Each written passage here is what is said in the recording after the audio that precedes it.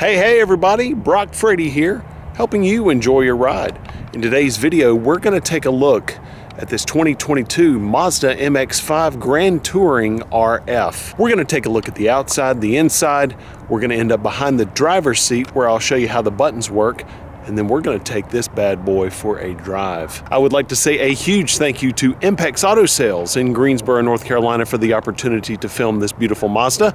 I'll be sure to leave all of Impex Auto Sales contact information, including their website, in the description box below. The 2022 Mazda Miata MX-5 Grand Touring RF has a front engine rear drive setup. It has a 2-liter 4-cylinder 181 horsepower engine that produces 151 pound-foot of torque. Most versions of the Miata have a 6-speed manual transmission, and you can get the Grand Touring like we have here in a manual transmission as well, but this one is an automatic, although it does have a feisty little set of paddle shifters that we'll see here in just a minute. It has a sport-tuned suspension with Bilstein dampers, front shock tower brace, and of course a beautiful limited slip differential that works really well. It also comes standard with adaptive front lighting, high beam control, and traffic sign recognition are also included. The Grand Touring has dark silver 17-inch aluminum alloy wheels, body-colored heated mirrors with auto-dim and door sill trim plates. The headlights feature automatic on and off function, and the windshield wipers are rain sensing. Terracotta Napa leather seats are an upgradable option on the Grand Touring, and dark interior accents are exchanged for bright silver finishes, while heated leather seats, navigation system, automatic climate control, auto-dim rear view mirror with HomeLink, and a 3-year XM traffic and travel subscription are also included. Mazda employs something called the GRAM strategy, which focuses on every minute little bitty detail around and in the vehicle in order to maximize performance and safety while also minimizing weight. I'm sorry I'm going to get distracted here for just a second, but look how beautiful it is under here. This is just a little bitty 4-cylinder engine, but goodness, Mazda has actually designed this thing to look super sexy under the hood. I mean, take a look at some of the vehicles that are out there today. When you open the hood, it just looks like a jumbled mess of electronic spaghetti. This actually is kind of hot looking. You've got your cylinders right here, your oil fill here, Sky Active G all right there, and it all makes sense. You've got your engine right here, front and center, right in the middle where it's supposed to be, or the layout, they've made it kind of draw your attention right to the middle there with your battery is right here, and I think I know why. That's going to be for weight distribution, so it's up at the front, but it seems like you kind of put that back in the middle of it. Anyways, then you've got your windshield washer fluid here, of course your brake fluid here on the right, but that's a really cool engine setup. The GRAM strategy includes using aluminum for the power plant frame, front fenders, hood, and trunk lid, as well as shaving millimeters of various pieces of metal and even foregoing foam in the sun visors. Now, I think by law you have to have something here in order to dampen the potential of an engine fire. That's why you have this pad right here. But check out what lies underneath the trunk lid. And by the way, as much as I absolutely love the car, the key design is not good. This is just bad news. I've already set off the panic alarm twice while this thing's in my pocket. You see that stack of buttons right there? Lock, unlock, hold, and hold. Well, that bottom one right there, and it sticks out. You can see that right there. That's your panic alarm. So last night I was in my house and I just heard the car freaking out, and I realized, oh my gosh, the key was in my pocket and it hit the panic alarm. That is just a terrible design. Anyways, you press this button and you hold it, it pops the back right here. That's what I was talking about. You see, there is nothing there. Usually there would be some type of cover there. Well, that represents weight, that they could remove that and lose that weight. The other thing too is the sun visor.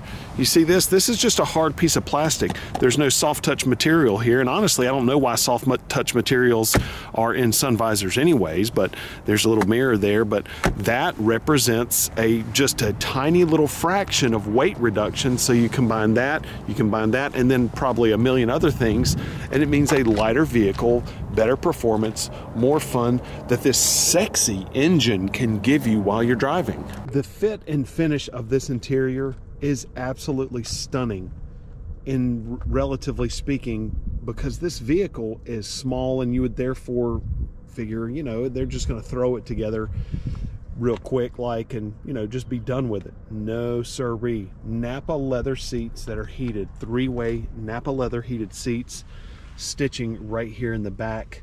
Check this out. It's got the Bose stereo, so you actually have speakers right here in the headrest. There's a little Bose emblem right there on the headrest itself.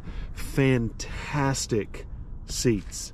Good bolstering. Honestly, I wish the bolstering were a little bit more pronounced. On a lot of vehicles, it's too much. On this one, I think it could use a little more bolstering. But there is stitching all over this thing. There on the steering wheel, seats, of course, the shifter, the emergency brake, on the dash, on the doors, it's just everywhere. And I love how the contrast stitching is right here on the door. It's orange and black. That is just absolutely gorgeous. You have a little bit of a carbon fiber looking material. I know it's just plastic, but it adds a little bit of a sex appeal to it. You also have a body color painted panel right here. And I think, honestly, the reason that this is plastic and not metal and is not covered in leather is to save weight, which this car is all about. Very cool climate control little outlets right there. But you know what's one of the things that's funny about this is the fact that you've got one here, one here, one there, and then this tiny little bitty horizontal linear one right there. I don't really get that, but you know, it's there. You could actually cover it up with like 2 fingers. But the interior of it just looks really, really nice. Now the interior on the ones that are not the Grand Touring, I think these pieces, there are some like silver points or silver materials that are on this one that are not on the lower models. But man, this is just a super luxurious looking interior. Again, the interior is small. It's not very roomy, but you're not about stretching out and laying around in this thing. You're about driving and focus.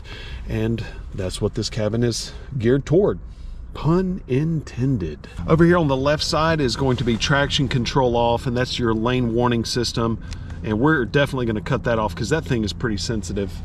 Then you have some steering wheel audio controls, Bluetooth over here on the left, cruise control over here on the right, paddle shifters here, upshift on the right side, downshift on the left side, then of course your headlights and turn signal and your wipers over here that are on the right.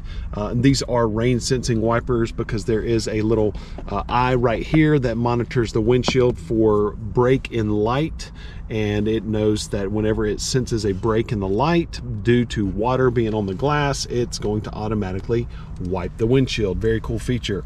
Beautiful climate control system. The reason I say that's beautiful is because it's so easy to work. No frills, nice silver dials, nice and big, all good. Over here on the left side is going, at the bottom is going to be how you work your convertible top. To the right of that on the far end is going to be heated seat, 3-way heated seats for your driver and your passenger. A little bit of storage here, an SD card slot here, and then device charging here. This is going to be your automatic shifter. I wish this had a manual, but it just does not, and that's okay. This is your sport button or toggle, and when you push this forward, you see a little icon on the dash that says sport, and man, it goes into sport mode, especially from the aspect of hanging in a high gear. So whenever you are going to be throwing it around on a curvy road, flip this up into sport and you will be glad you did. Right here is going to be controls for music or audio, your home button, your nav system. This is kind of like an all-in-one selector mode, all big dial right there. And then this is going to be for volume. You can cut the radio on and off by pushing this, turning it for volume, back button, and favorites button. You have a little bit of storage right here, and when I say little bit, that's what I mean by that. These are really cool cup holders right here. You can pull those out, and you can see they are movable. So you can see you have 2 slots right here for cup holders, and so you can just take that and put it in right there, and that's for the passenger, then for the driver. But then you also have another slot right here for cup holders in case this is occupied or whatever. You have also a position for a cup holder here. I've never seen actually detachable, movable cup holders inside a cabin of a vehicle before, but there they are. Then you have a little box right here, and that's got a little bit of like console storage right there. And the reason that is there is because you have no glove box. This thing literally does not have a glove box. Home link right here in your rear view mirror. So you have 1, 2, 3. That's going to be for garage and gate control, garage door and gates. So that's kind of it. Let's take a look at how that convertible top works from the perspective of inside the cabin. So I'm going to put my foot on the brake. The key is inside the vehicle. Start her up. There's our start sequence. That's kind of nice right there. And so here is the toggle in order to do the top up and down. It's interesting, you push the toggle down and the top goes up. You push the toggle up and the top goes down. It's a little bit opposite. So there we go. And then you have a little graph right there on the dash that says it's going. And here we go.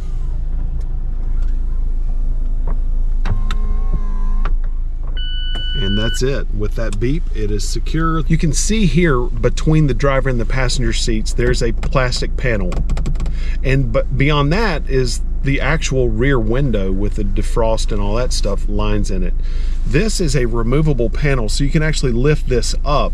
And I think what it's going to do is create a lot more wind when this top is actually back. I don't know why you would want to remove that, but it's a removable panel of plastic between the seats. One of the things that I would have loved to have seen in the gauge cluster is all digital. You can see on the far left, you can tell that it's waving. You see how it's kind of wavy right there because of the refresh rate of the camera, because that is a digital image.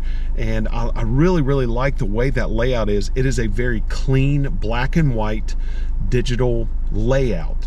The middle is the tachometer, and then the right side is the speedometer. I like the layout initially. It's fine, but I would like to see the tachometer and the speedometer actually be digital in order to match with the one on the far left, which has your trip A, trip B, your average miles per gallon, your temperature outside, your fuel gauge, and then the middle, like I said, is the tach and the gear that you're in, and then on the right side is going to be your speedometer. One of the things about the Miata that I do not like is the infotainment system. It is antiquated, it is unbelievably slow, and the Bluetooth is a dumpster fire. The only pass that I give it is the fact that the car is so fun to drive that hopefully you're not going to be looking at the infotainment system, because you won't like it. Let's take a quick look at it. The infotainment system is almost like an afterthought. It's like, let's build the perfect little road car, and then let's just throw whatever random infotainment system we can find on the clearance section at Walmart. Yeah, you can tell I don't like it. Well, here it is. So you have this big dial right here. That's fine. This setup is okay, whatever. But it's also touchscreen, and that's good too. You can't swipe, but you know, whatever. So now I'm going to be turning this dial. There's communication, there's navigation, settings, all the way back over to the left to applications, entertainment. So I'm going to start here in applications. I don't have any applications that I've downloaded or anything, but you can see XM Travel Link, Apple CarPlay. I do like the fact that it has wireless Android Auto and Apple CarPlay. Good deal. That's great. So we're going to go back now. Then we're going to go entertainment, and this is going to be audio. The radio is actually, I'm going to turn the radio on, so we're going to turn it way down. So then along here on the bottom, and again, it's touch screen, and you can select with this big dial down here. So you can see that it's touch screen. This touch screen, though, whenever you're working it with Pandora or any other type of streaming service, it does not work well, and the screen does not update in real time at all. It shows you the first song that you're playing from your streaming service, and then the screen sticks there, and when you go to a different song, it doesn't pick up, it doesn't update at all. So you're driving along, you could be driving along for an hour, and that song that you played first is still on there. Going back to the home screen, there's navigation. Navigation system is clunky, it's pixelated, and it's old. It is really old. And then right here is settings. So these are going to be all the settings for your vehicle and display, and you have safety, and now going up here to safety, blind spot monitor, lane departure warning, traffic sign recognition. That's a cute little feature. It's kind of unnecessary because all the traffic sign recognition system does is right here over on the far left. If the eye up here senses a stop sign, it's going to show a stop sign right there. When you can actually look out your windshield and see the stop sign, you probably are going to see it before the eye does, but it's okay. So there's your sound, there's your clock. We're going to scroll over, and Apple CarPlay, Android Auto, all the settings right there. So that's all I'm going to say about the settings for the nav system and all that stuff, infotainment. Now let's focus on driving this beautiful little pocket rocket. I cannot believe the turning radius of this thing. Check this out.